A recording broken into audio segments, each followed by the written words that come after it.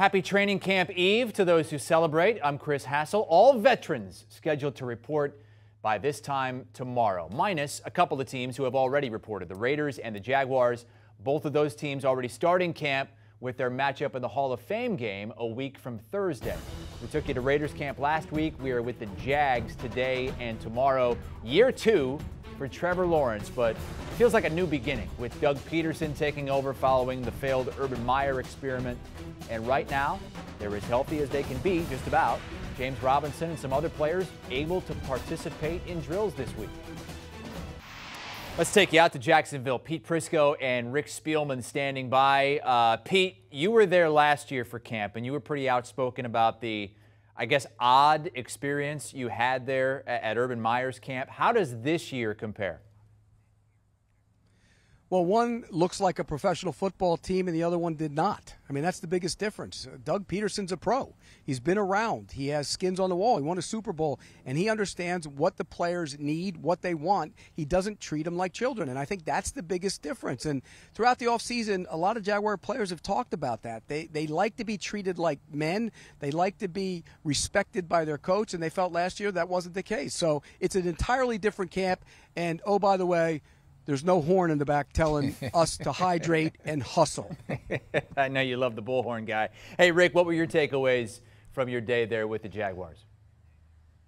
Yeah, just looking at the practice and watching the energy, watching the enthusiasm, it was like, Pete, like you were talking, they love football again. And, you know, you have to be very demanding but yet fair to these players, and I think that you can see how much that these players respect Doug Peterson and his staff and what they're trying to accomplish down here. Demanding Young team, but gotta, fair. you got to look to your coach. So going into training camp, we don't have any PUP guys. James is doing extremely well. He's going to be out here and over here. We're just going to, still take it slow with him and make sure he's 100% or better before we put him out on the field. Darius Williams is another one who's doing extremely well. You'll see him out here doing some individual work and running around. I will just say this, that we've got two guys that kind of out of the conditioning test yesterday that we're going to, maybe Jamal Agnew is one that we're just still going to kind of day by day with him. He'll be out here and working with some individual work and working with our medical team, but just kind of day to day with him. And Devin Lloyd is the one that is probably going to miss a little bit of time. He's got a little hamstring that popped up yesterday on him, and nothing too significant, but we're just going to be cautious with him and give him some time.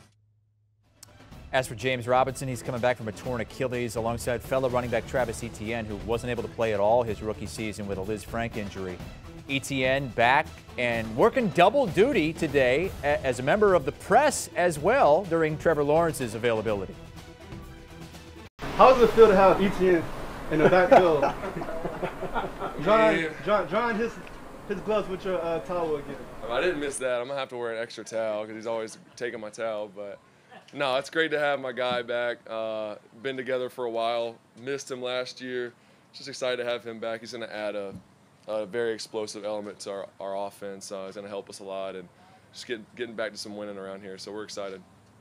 Now, Lawrence happy to have his college mate alongside him once again, and he could certainly use a security blanket after throwing more picks than touchdowns last season, which ended with a league worst 14 losses.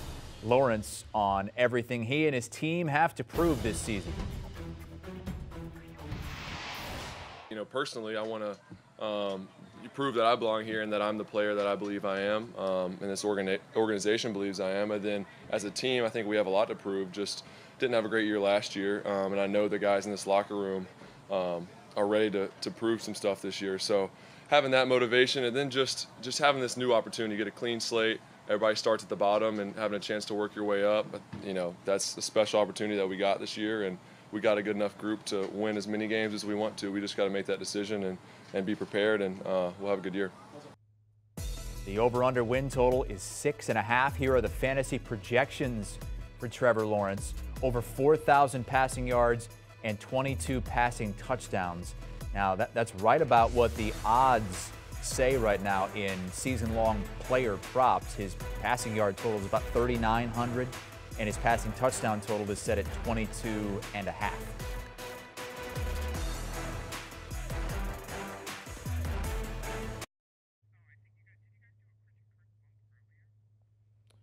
Yes, we did. Yep. Me. It was me. Yes.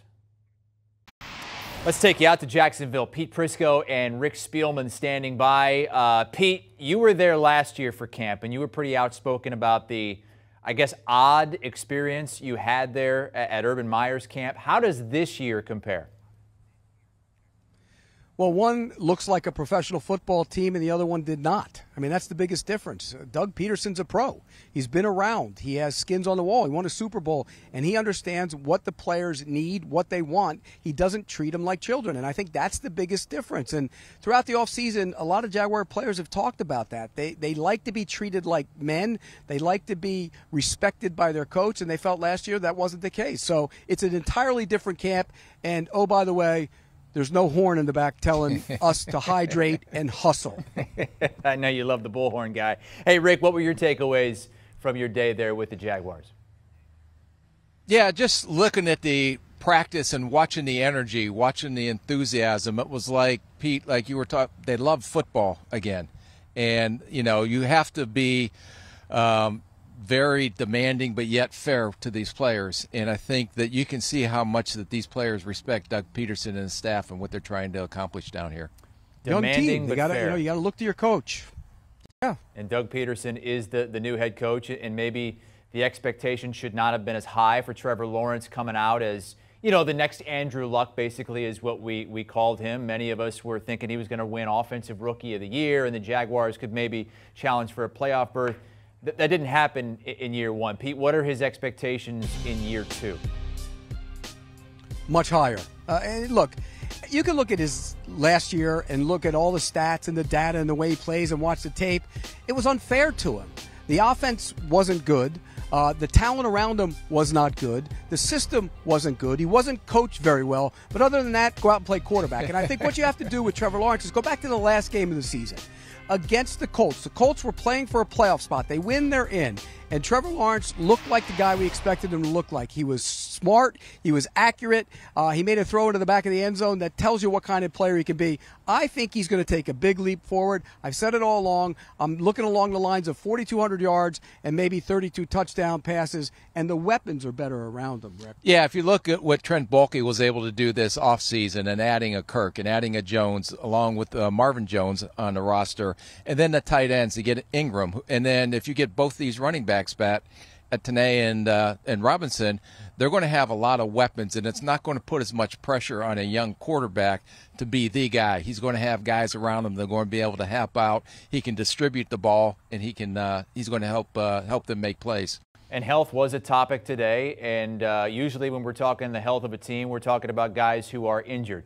Not really the case for Jacksonville, at least not yet. I know it's really early, but how about, Pete, the relative health of this team with the two running backs healthy again, Etienne and Robinson?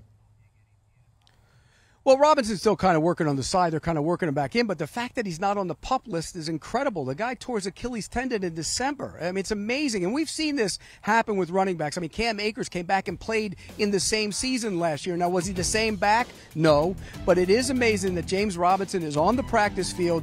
He's not on the PUP list. And they want him to be a guy who can carry the football. And they can use Etienne in a lot of different ways. They can get Etienne out in the passing game. They can line him up as a wide receiver, which is something he wants to do. He told me that.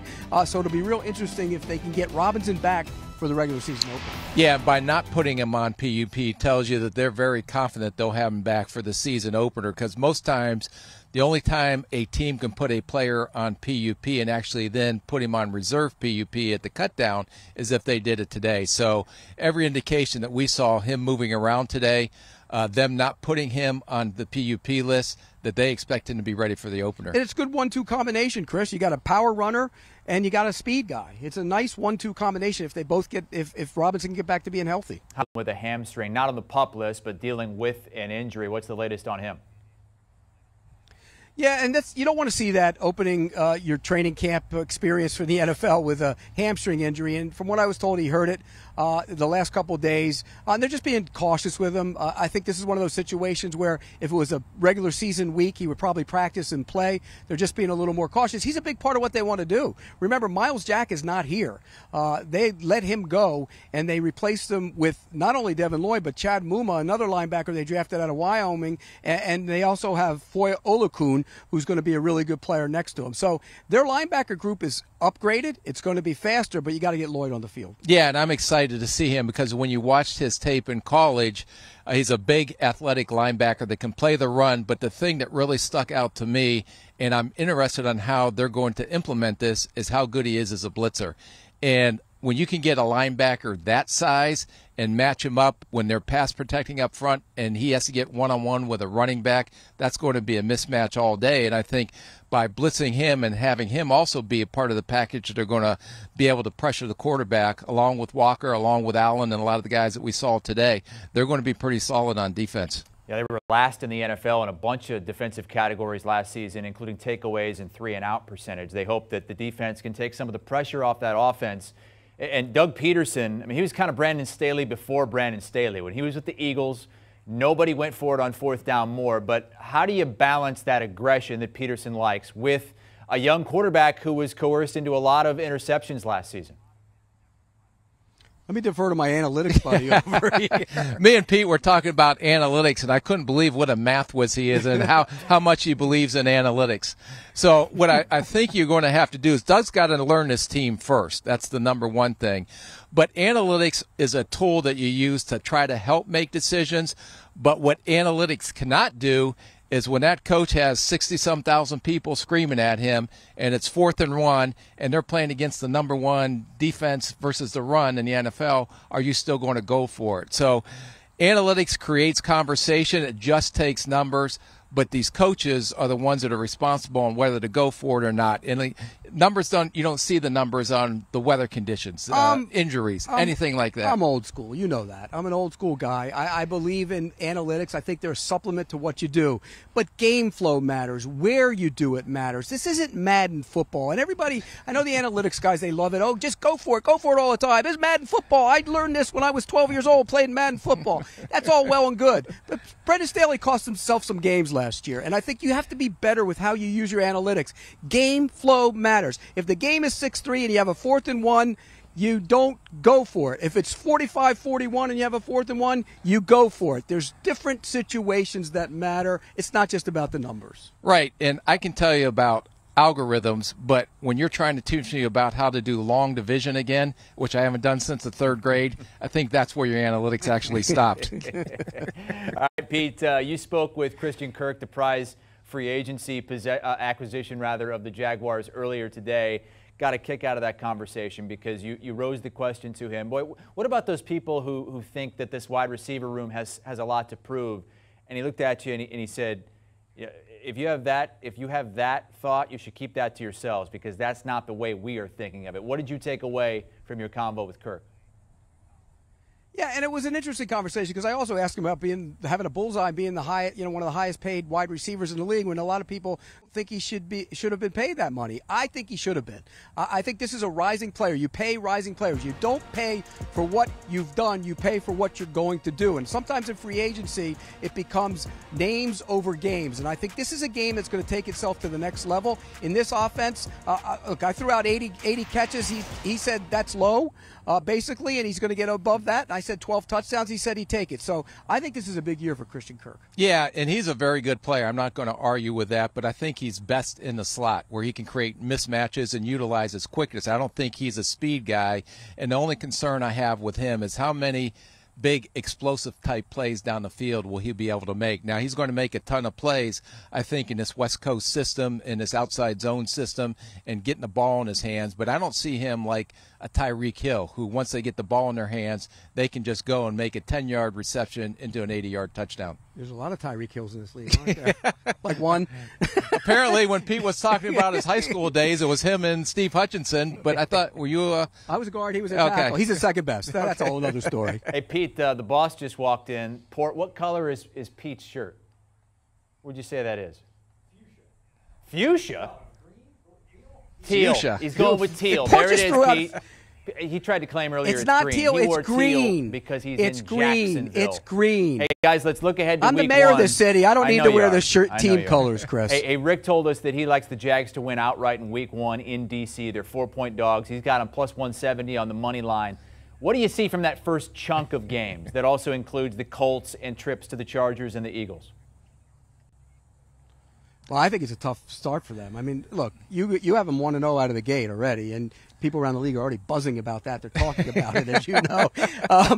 Look, they can win that game, but that's a tough way to start. You know, the Colts are a division team. They've traditionally played well against them, but the Eagles, I think, are going to be a good team, and we know the Chargers are. So it's a tough way to start. And those are two tough road games, to go out to L.A. to play in SoFi Stadium and then to go to Philadelphia, the reunion of supposedly Doug Peterson coming back there and seeing what kind of team he can put against his old team. But those are going to be tough games. But I think if they can get that first win, which I'm predicting they will, and then they got Houston kind of in that 5th slot, and if they can, on their home opener somehow surprise Indy, they may be 3-2 for the first 5 games. Is it tough for a young team to go on the road right away? Is that tough to handle? I think they have enough veteran leadership on this roster. They do have a young team, but enough guys that they brought in this offseason with all the free agents that they signed that have been in situations like that and will help bring along the young kids. We took our rookie on the road, and he's done great so far, let me tell you. Already carrying you, Pete, and looking forward to more coverage coming up later on today and tomorrow when you'll be talking with Trevor Lawrence. Guys, thank you so much. Great job out there in Jacksonville covering the Jags, who are plus 750 to win the AFC South. They're 4-1 to make the postseason with an over-under win total of 6 and a hook. Do you want a sports network that delivers everything that matters about the game? The highlights, the picks, the instant analysis, no yelling, no fake debates, no politics. Hit the subscribe button and never miss a moment.